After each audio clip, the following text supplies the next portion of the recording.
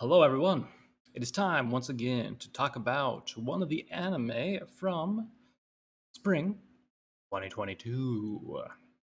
Today on the docket, we have Deaimon, Recipe for Happiness. I honestly don't know if I pronounced Deaimon correctly, but that's what it is. Anyway, this show, if you remember from way back when we first talked about it, it was the story about this guy named Nagumo, who is like this musician who went to like Tokyo or something like that to just try to get his dream of being in a band or being a famous musician and stuff like that, whatever. However, he gets a call from home saying that his father like hurt himself or something, and his family runs this Japanese sweet shop. So he abandons his dreams of music and whatnot and goes back to basically inherit the shop, is what he's thinking of doing. However, he finds that not only is he not going to inherit the shop because they found an heir, but the heir is this young girl named Itsuka. And she's been living there for the past like year or so. Uh, and essentially what happened is her father just kind of like abandoned her there is essentially what it boils down to. I think there was like some conversation between him and the owner, and that's how the owner, Nagumo's father, ended up taking care of her. But essentially, her father just bails on him, and her father's this musician and whatnot. And when Nagumo comes back, Itsuka actually mistakes Nagumo for her father because he has a guitar case with him. So that's the basic premise, and so it ends up being a slice of life show where Nagumo is basically like trying to get to the point where he can act as this like father figure for Itsuka.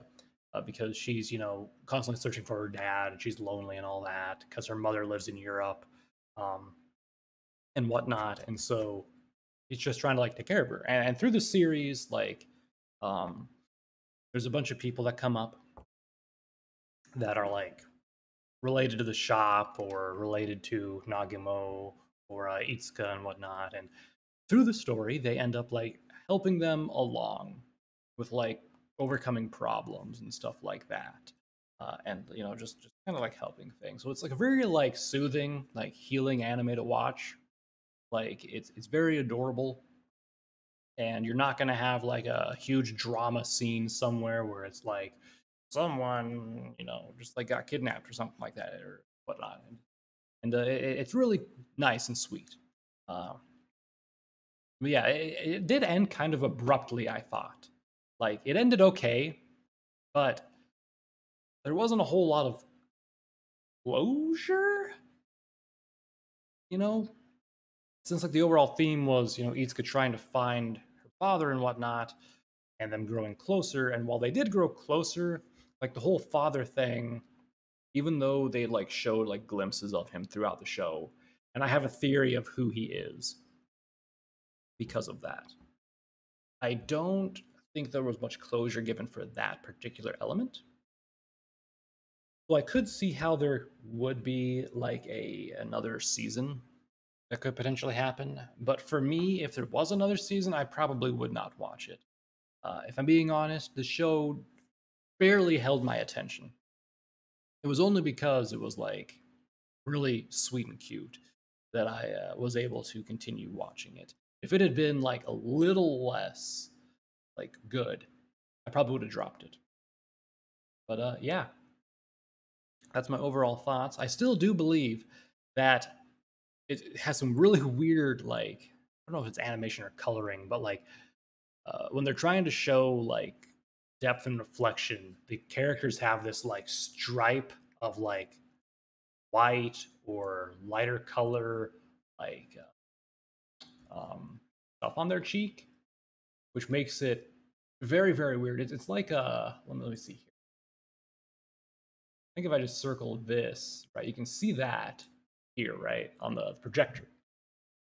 You can see like the little like bit of of white sliver right there, right? You see that? See it? Well, that, except it's like an inch thick going from like their sideburn down to their chin. It's just really distracting, and I feel like it does not add much because they don't do it all the time. They just do it sometimes, which is weird to me. But all in all, it wasn't a bad show. If you're really wanting something like soothing and healing and like very slice of lifey, check this one out. But for me, like I said, it didn't keep much of my attention, and if there is a second season, I probably will not watch it. But I'll wrap things up with this one. So thank you all for listening, and the next one will be coming out very soon as well. So bye for now.